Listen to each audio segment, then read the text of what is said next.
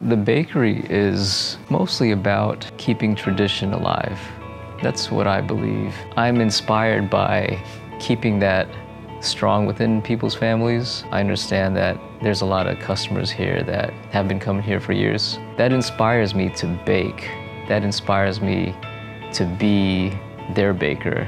When I was a designer before, I didn't see my why there. I didn't see the difference I was making in lives, you know?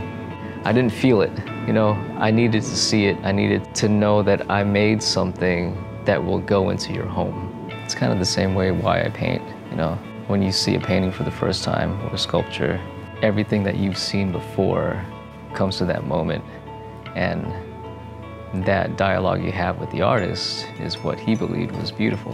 When people come to me and tell me their story of how they first got here or how they've been coming here for a long time, it's been like my reason of why I am a baker.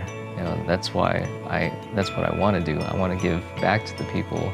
When I took over the bakery, I met a lot of people, and a lot of them would automatically share with me their stories about how they've been coming here.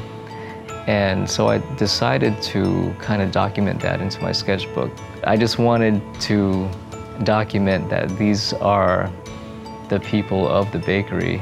The idea behind the sketchbooks was that this is kind of like the recipe book for the bakery, probably because it's hard for me to separate myself as the baker and the artist.